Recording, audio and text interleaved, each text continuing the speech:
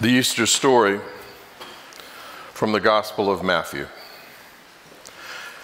After the Sabbath, let's remember that until Jesus, the Sabbath was worshiped on Saturday.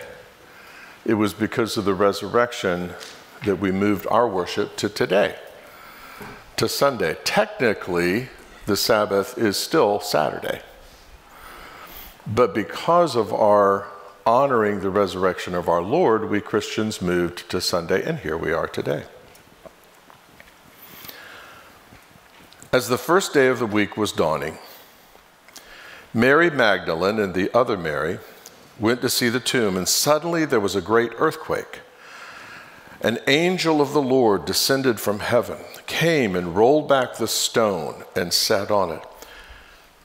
His appearance was like lightning, and his clothing was white as snow. That's why your clergy on Easter switch from our black robes to our white robes.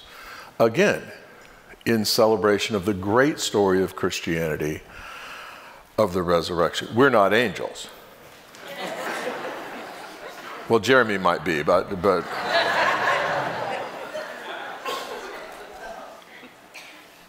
for fear of this angel, the guards shook and became like dead men. But the angel said to the women, "Do not be afraid." See, notice the men faint, the women listen.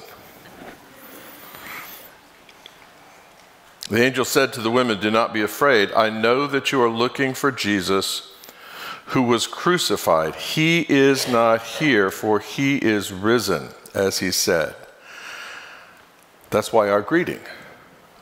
When someone says on Easter, "He is risen," you say, "He is risen indeed." He is not here, for he is risen, as he said. Come, see the place where he lay, then go quickly and tell his disciples. The word apostle means one who was sent. The first actual apostles were women. We get so crazy about women preaching today. It should be appropriate for women to preach because women were the first ones who preached the central gospel, which is the resurrection.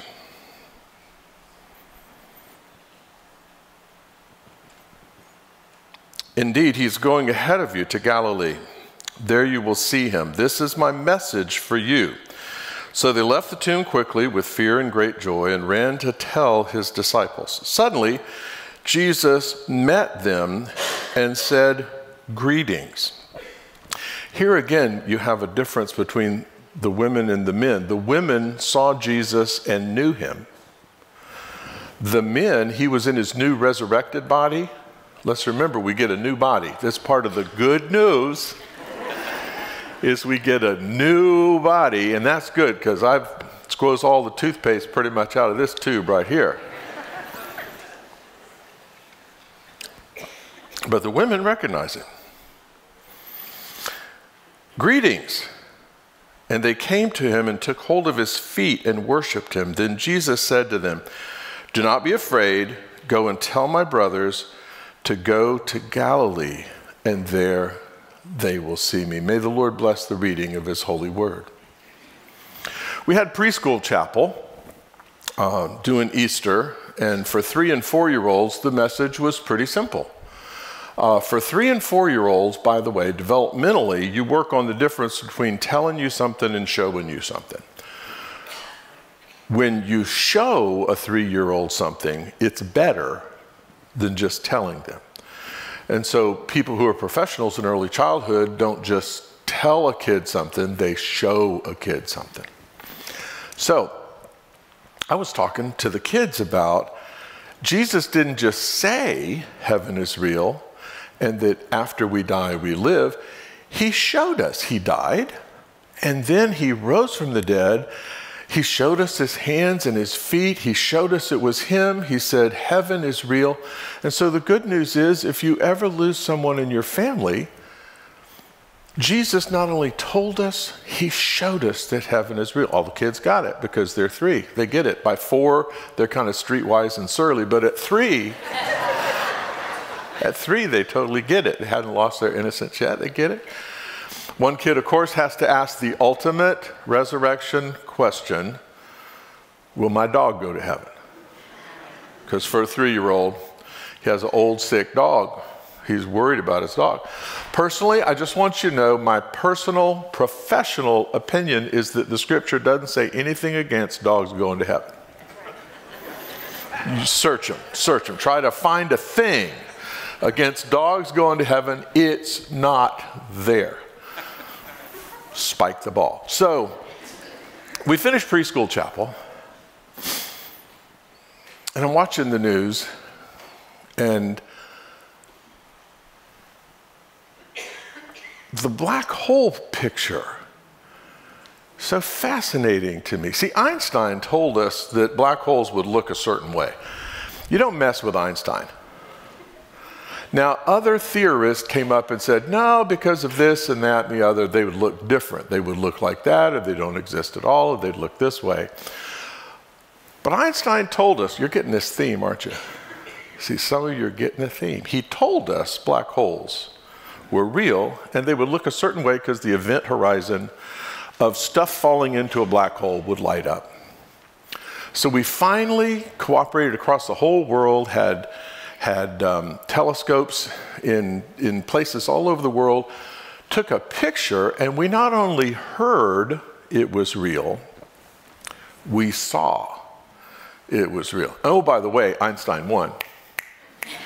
Because he's Einstein. I mean, you know, who wants to mess with Einstein? It looked exactly as his mathematics had predicted it would look. I mean, to the circle, to the exactness.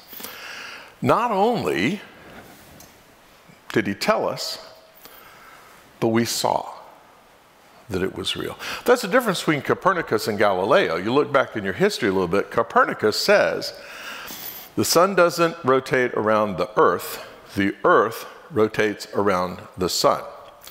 Church had a problem with him, but they didn't arrest him because he just said it. It was theory. Well, that's your opinion, they said to Copernicus. You get to have an opinion, that's your opinion. What's the difference between Copernicus and Galileo? Galileo had a telescope. He looked at it.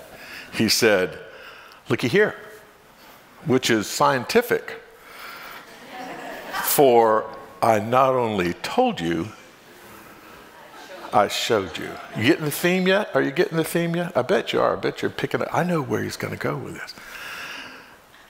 And so Copernicus didn't get in trouble with the church, but Galileo did. Why? Because the church was unbending on, they had said, now it doesn't say anywhere in Scripture, but they had said that the earth is the center of the universe. Because it made sense because of their 1100s theology. Galileo said, look at Jupiter. There's even stuff going around Jupiter. And he showed them, and it became scientific fact. So now that we hear this, let's go into the main gospel story.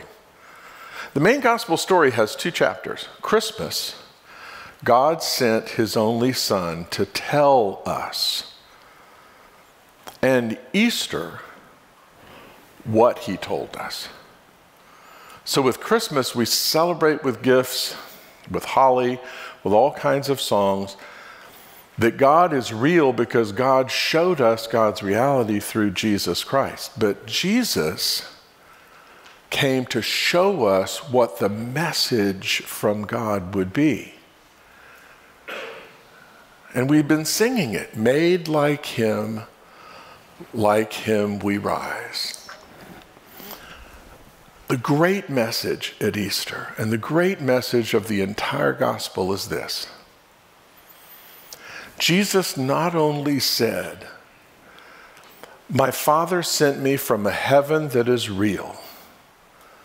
Where I am, you will be also. Heaven is real. And then he told them he would die and he would live again. And it's hard when you just tell somebody something like that because it's hard to believe, but then he shows them.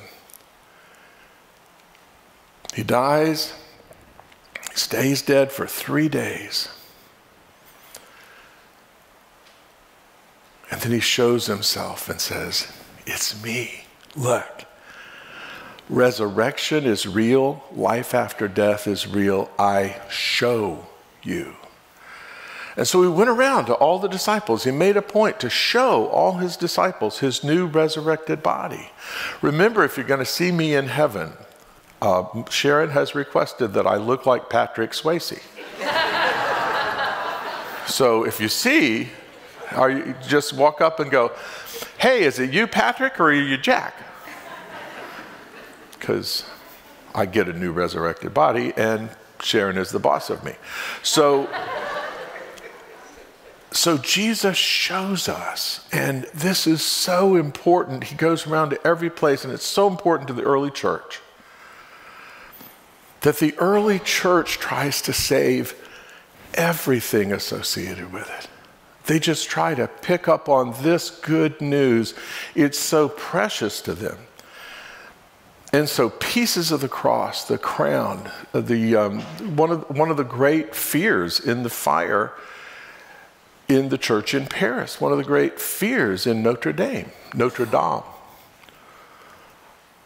was to get that crown of thorns out of there. That crown of thorns had existed.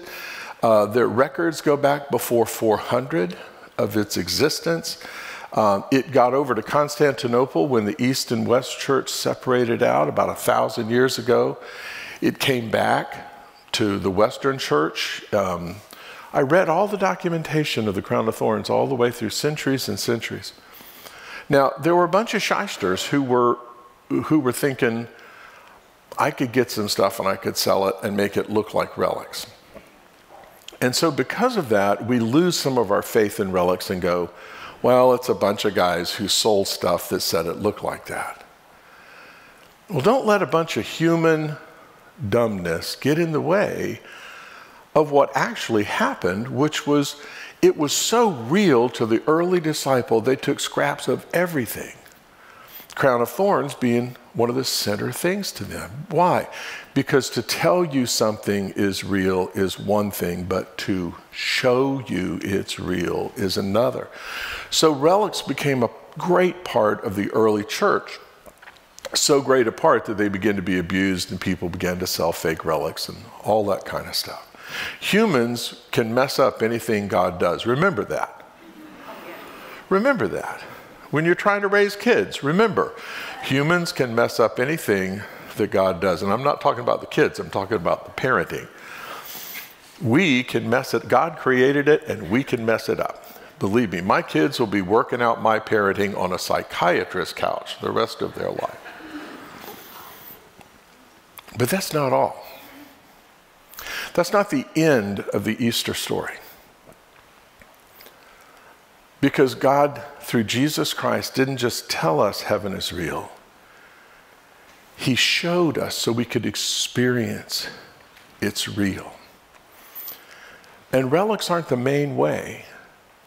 In fact, they're a very minor way in which it becomes real. If you keep reading the story, Jesus says, wait. He says, now wait for it. And what happens is he sends the Holy Spirit. He breathes on them.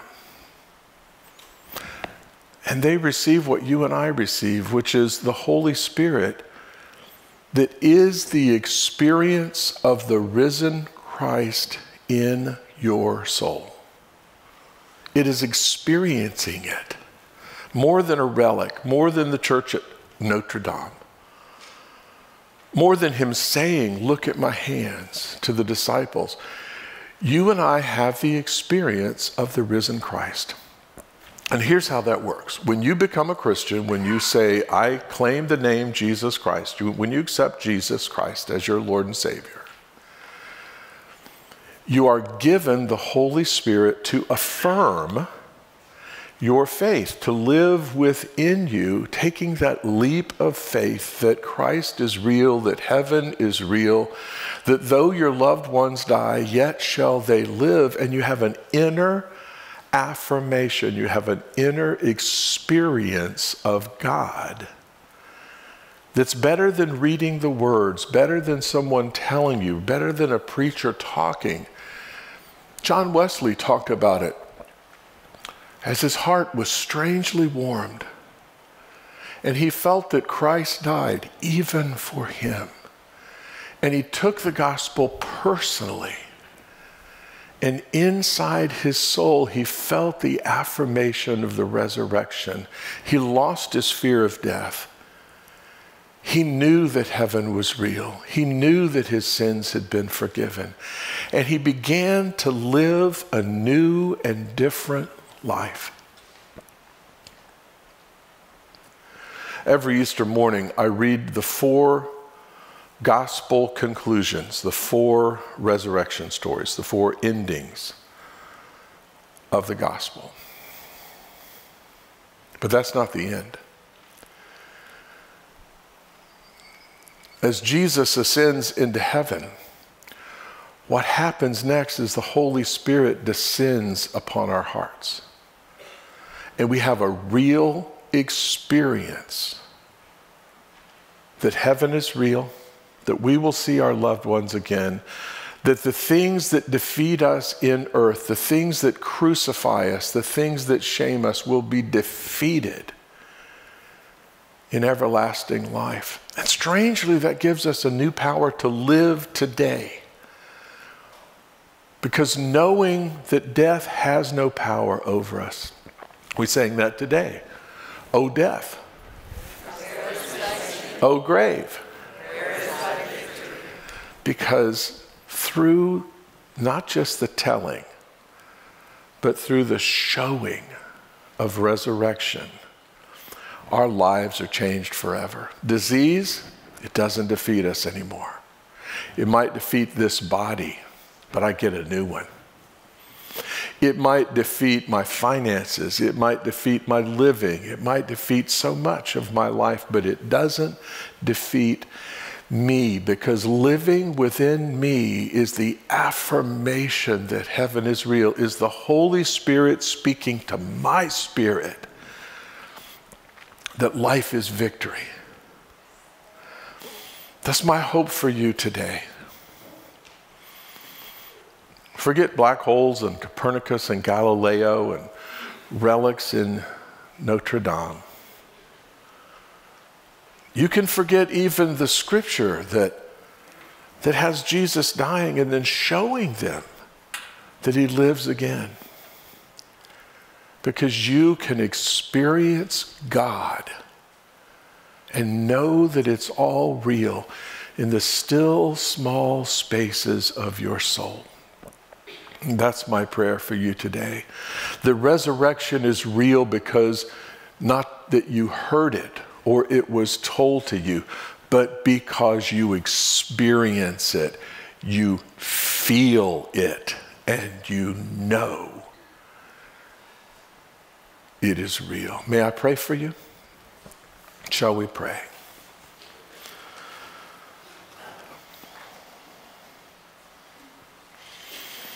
Our Lord and God, there are hearts open to you like never before in this very room, watching us from afar, watching us from living rooms.